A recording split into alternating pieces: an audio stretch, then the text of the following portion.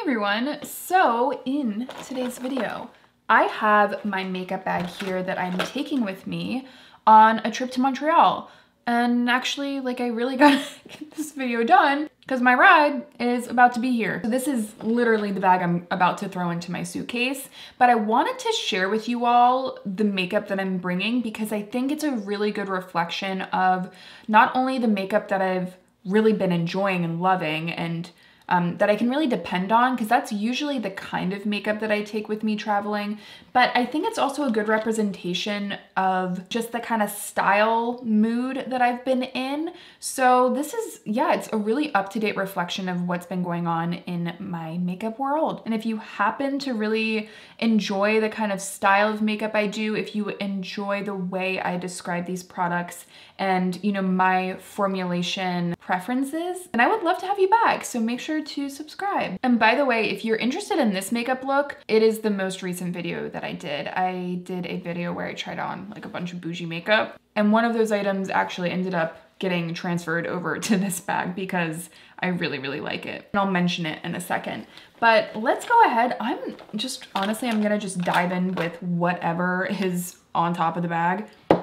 3 eye products. Here's the thing with eye makeup in general when I go on trips. I like focusing on quick eye looks that look like they took a lot more time. So I'm gonna give you guys like kind of the nitty-gritty on how I do that. First of all, a good one and done shadow that has a lot of dimension is going to be a great ticket to getting an eye look that looks very sophisticated and put together, but actually, you know, didn't take you much time at all. 2 of my favorites that have been giving me that look are Bronze Brigade from Kulfi. The reason I really love this shadow is the ease of use. The formula is kind of like it's more of like a wet cream gel. There's definitely like a coolness to the product. It goes onto the eyes so seamlessly and easily, but it blends with very little time and then sets down and lasts really well. Also, a shade like this, a shade like Bronze Brigade, it's like a one-way ticket to a very pretty, sophisticated eye look. There's gorgeous fine sparkle in here that looks very reflective and pretty, but it's not over the top either. So in general, like the perfect kind of day or night eye look in this product, and I've just been really, really loving it. And then Ray from Hourglass has been kind of, if you watched my recent like summer makeup video, I also used this. I'll swatch it right next to. So that's Ray. It's way more like wet sparkle vibe. And then Bronze Brigade is right next to it. It just, honestly, I don't think you need both necessarily, but Bronze Brigade is just a little bit deeper and Ray just has a little bit more shine to it. So both are absolutely beautiful, and honestly, pairing these would be insane pretty. Like maybe I'll do that on the trip, add this all over the eyes and then add Ray right on top for like just a little bit of extra impact. I think that would be so pretty. But by the way, the prep product that I feel like I need more people to try on my channel because I can't like overstate how often I use it and how much I love it. It's the About Face Matte Fluid Eye Paint in Smell Before Rain. It is absolutely beautiful, and it is what I use in my crease to make everything last longer. So, you know, a lot of people ask me about base products for eye looks, especially cream shadows. That is the one that I always go back to. So those are 3 eyeshadows that I am taking. That's gonna get me a quick eye look like that. I'm also taking the Kosas Cloud Set here. This is just one of those powder products that makes any look last a little bit longer, makes the face look a little bit more matte, but not too matte. It's not chalky. The powder is so lightweight and fine. You know, I am not typically a person that recommends powder at all. Like I barely talk about powders on my channel. And in fact, I recently asked you all what you wanted to see me declutter next. Definitely let me know that. But powders, I only have maybe 6 or 7. So it'd be a really short video if I did that. But anyway, this one would certainly not be being decluttered. It's one of the only powders I recommend to those of you with dry skin or with or if you're just someone that finds powder really clings on your skin. Speaking of powders, the L'Oreal Infallible 24-Hour Fresh Wear Bronzer is absolutely stunning. This is the shade Fair. Whenever I talk about affordable makeup that is absolutely beautiful, that I reach for over and over and over again, I feel like I always think of this. It is such a fine, thin formula that still has great pigment and great texture to it, blends effortlessly, and just the shade itself is so good.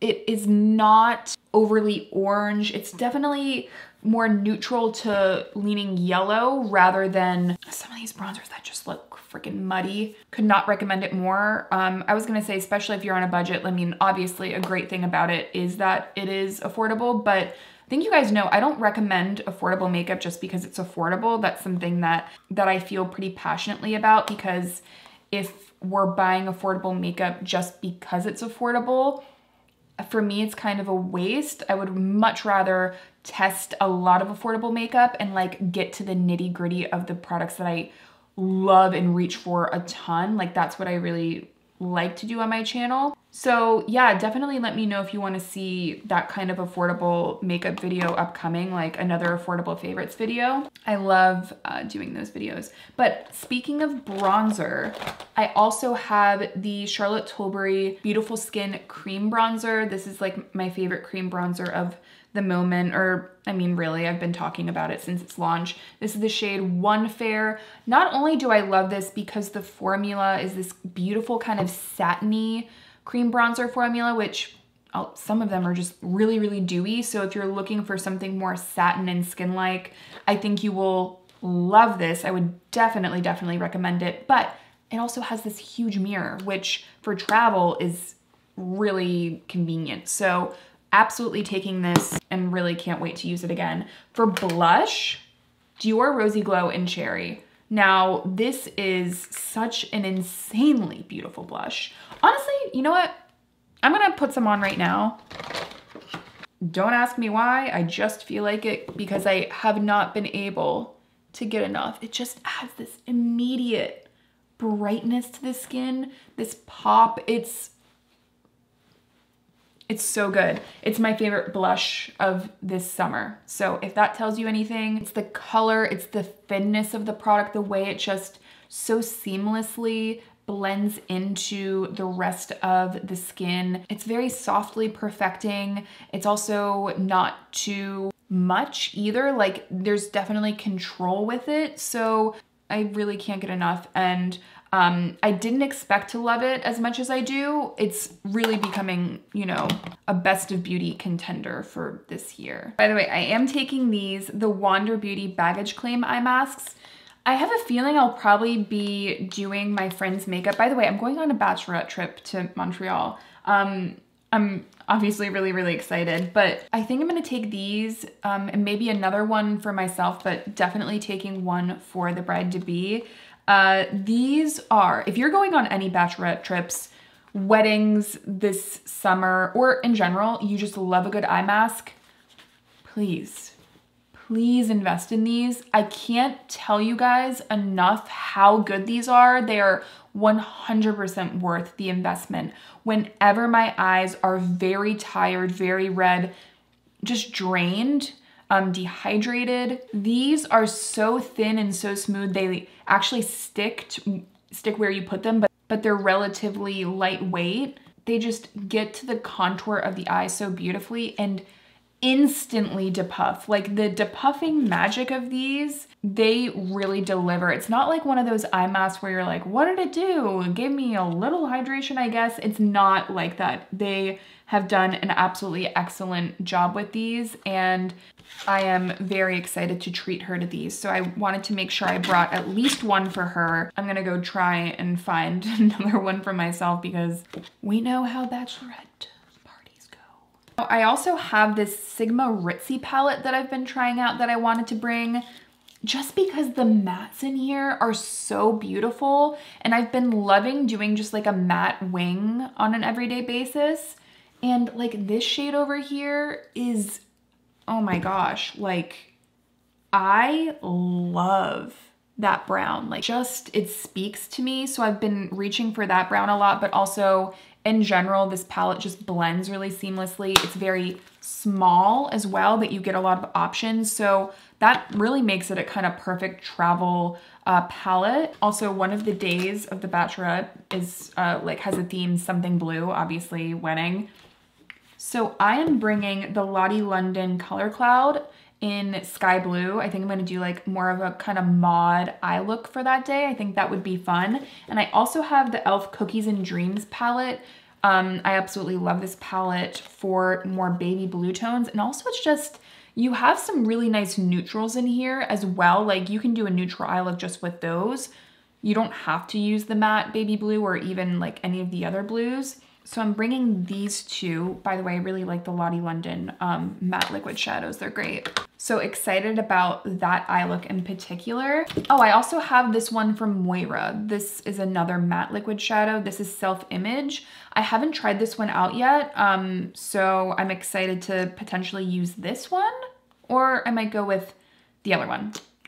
We'll figure it out. I wanted to bring both. I'm also bringing the Airbrush Flawless Setting Spray from Charlotte Tilbury. This is one of the best setting sprays out on the market. I actually don't have any on right now, so I'm gonna go ahead and spray.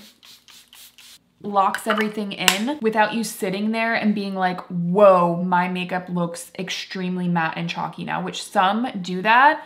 I do think it's worth the cash. Really adds that extra layer of assurance to the makeup. It's very, very good. For concealer, I have two. I have the Kosas Revealer, obviously favorite concealer, so I have to bring it. And then I also have the one from Say. This is more of like a brightening shade that I wanted to bring just in case I want to do a little bit of highlighting or, I don't know, go a little bit more glam. Speaking of, I was this close to not bringing a single foundation in my makeup bag. What is wrong with me, guys? I don't know what's going on. Anyway, I don't have too much time to think about it, so I'm gonna bring the Giorgio Armani Luminous Silk Foundation. This is the shade 2. It's just that perfect kind of perfected makeup look. It just has this silkiness on the skin. It's great for an everyday makeup look, but you can build it up and get more of that perfected base as well. So it's just very versatile. And if I don't bring this, then I'll bring the Koga No Aqua, which is, again, one of my holy grail foundations. That's the one I'm wearing today. And it honestly is like the perfect kind of wedding makeup, or just that kind of holy grail foundation product for me. It's very expensive, but anyway, recently was talking a lot about it, but I'll leave a link to it down below. Rose Blur from Charlotte Tilbury is the lip that I'm wearing today. And it is the one that I think I'm gonna be wearing a lot. I think it's just so feminine. And I can't wait to wear it more. The formula is also, it has this nice matte blurring formula. It's not transfer proof, but it's very comfortable. So I'm really excited to keep using it. Now, this is just kind of a side note. I'm bringing the Dior Nail Glow because my nails are in, I don't know how I'm gonna get to do them, but I need to. Also, this nail I cut with a knife. Like, luckily it didn't go too much into my finger, but I cut like the whole nail off, at least this whole corner of it. So we're gonna have to do some shaping, but this is my favorite nail polish for just that like next to nothing nail, you know, that kind of very soft French manicure kind of vibe, which we are definitely going for in Montreal. So I'm really, really excited about this. I always keep it in the box because that helps to preserve the color. And in general, I think there are a lot of nail products that try to dupe this, and this is still the best that I've tried. So I do recommend it. I think it's beautiful. And I think that'll be fun too. If like anyone hasn't done their nails, I can like quickly do everyone's nails. I think that would be cute. Okay, more odds and ends. I have a kind of dirty sponge that I'm gonna bring. That's the AOA Pawpaw sponge. I get those on Amazon and I go through them like, I don't know, like they're candy. I always have a lot of them, so I'll leave these down below. They're very affordable, but they're so squishy and plush, and they last really well too. I have the Roman Hand All Brow Fixer. This has been my brow gel of choice. It's not overly white casty in the brows. It really holds them, but it's not one of those gels that feels too wet or like looks too wet in the brows. So I've been really, really liking this. It's also just great packaging. This kind of squeeze tube packaging. And I also like that it's a little bit wider up here at the top because I feel like sometimes I can't find my brow products because they're all like so small. So really like that one. I'm also going to bring the Westman Atelier Bonnie Brow as well. That's what I'm wearing in my brows today. Love this brow pencil. And then I think I'm also going to bring medium brown from Anastasia Beverly Hills. I've worn medium brown for a long time. I think you guys know, I've talked about this before, but my hair color is not the same color as my brow color. I don't dye my hair. It's just like, I don't know, that's just the way of my bodily world. Could have described that better, but anyway, so medium brown typically is like matches the natural brow hair color pretty well. Now another blush, the Hydromaniac blush from Urban Decay and Obsessed is very, very good if you want more of a blush stain and kind of like a watercolor gel cream format. It's so easy to blend. It really, you know, it has this kind of juicy translucence that looks so pretty with summery makeup. So I'm bringing this just because if I want to go for like that pretty stained kind of no makeup look, this is gonna get me there so fast. It lasts really well too. So for me, it's kind of like that's like a no-brainer product. I'm also going to bring Victoria Beckham, the lipstick in Fringe. One of the theme nights is like new wave goth. And I thought that that would be gorgeous, right? For that vibe. I don't know, I'm really excited about it. So I'm definitely bringing this. I think it's gonna be a hit. I haven't worn it yet actually. So taking a little bit of a gamble on that one. I'm also bringing the Victoria Beckham lip liner in 04. I don't know. There's gotta be a name, but that's a good pairing right there. So I'm gonna bring the lip liner as well. And for Hourglass, this has been like my lip of choice this summer. I've talked a lot about it on my channel already, so not gonna stick here for too long, but it's Lucid. It's just the perfect coral. It just brightens up a whole look. It brightens up the face so prettily. You could just do a skin tint, a little bit of bronzer, Lucid on the lips, maybe curl your lashes, and it's just like such a pretty, fresh, feminine look that I am really excited to do, especially on like quick kind of outings.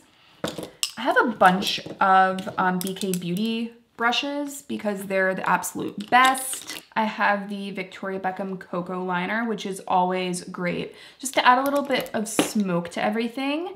Another Roman product, I have one of their lipsticks in the shade 03. I'll leave it down below because I forget the name of this lipstick, but it is such that, like, it's just such a perfect red, like summertime pretty red. It's not, there's definitely more of a rosiness to it, which looks really good on me. So that's why I decided to choose it. It's like very romantic. Kevyn Aucoin eyelash curler. You guys know the drill. I have a Palladio lip stain that I use as like a liner to overline. I'll leave a link to this down below because it's more of, you can see the shade there. It's like such a pretty kind of soft contour shade. And because it's a lip stain, you can't really tell where it starts and stops. Very good. I'll leave that one down below because I think you guys will really like that. Hair scrunchies that I'm gonna desperately need, as well as a trimmer because you can't have a fuzzy eyebrow without also getting a fuzzy upper lip. So those are all of the products that I'm bringing with me on my little trip to Montreal. Definitely make sure you guys are following me over on Instagram if you want to like just check out what I'm doing up there. And make sure you're subscribed if you enjoyed the video. Thank you guys again so much for being here, and I will see you on my next one.